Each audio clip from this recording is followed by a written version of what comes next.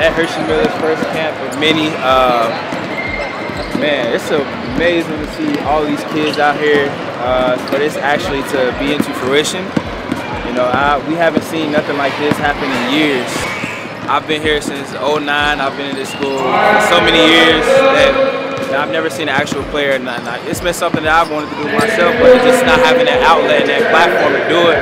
And now that the way that the NCAA is allowing these kids to utilize their platform to the best of their ability, and to see all these kids out here and, you know, giving back to the community, that's what it's all about.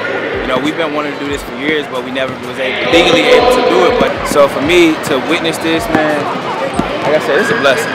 This is a blessing. And using your platform, Hercy got an amazing platform. His dad being there right there with him, man, that's a phenomenon that you can't even sit up and talk about, man. It's an amazing feeling. I'm just thankful that they allowed me to be a part of it, man.